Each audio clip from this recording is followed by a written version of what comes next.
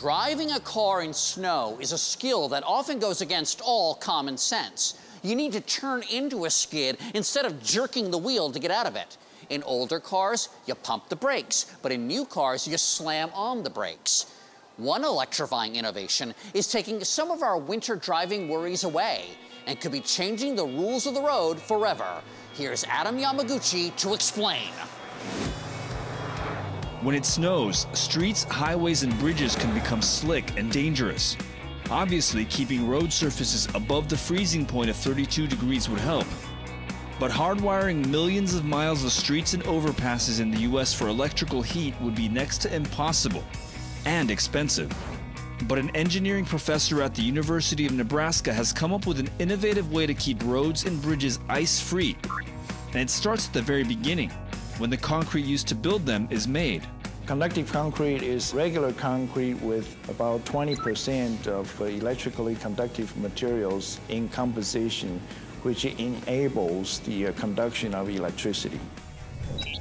I traveled to Omaha, Nebraska to meet Dr. Christopher Tuan, the man standing behind and firmly on conductive concrete.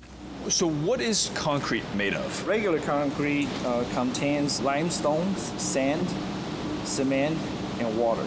And what does conductive concrete contain? Regular concrete is not electrically conductive. So to make it conductive, you have to add some electrically conductive components. And what we add is steel shavings and two types of steel fibers and carbon particles. So these are highly electrically conductive. The mixing process is the same as standard concrete. You embed two steel rods in the conductive concrete and you connect it to a power source, and the electricity will go through the conductive concrete. Conductive concrete itself is a heating element. Because of the resistance, it heats up, and the heat will propagate to the surface to prevent ice formation. Is there any concern about getting electrocuted?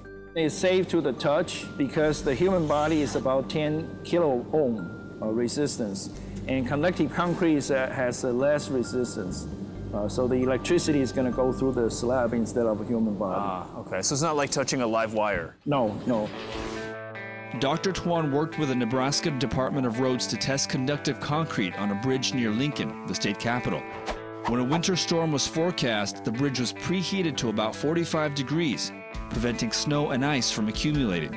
The bridge trial was so successful, Professor Tuan was asked by the FAA to build a tarmac test pad in hopes of using conductive concrete at airports to help reduce flight delays. How has this tested here? The de-icing performance is fantastic. The FAA is now considering further study at a major airport. Conductive concrete's got a lot of steel fibers that intermingle together, so they tie together, and the resistance to freeze-thaw action is very high. So the conductive concrete usually can last for at least 15-20 years without cracking. It saves time, it saves money, and it saves lives. It can also help give some weary snowplow drivers a nice little vacation.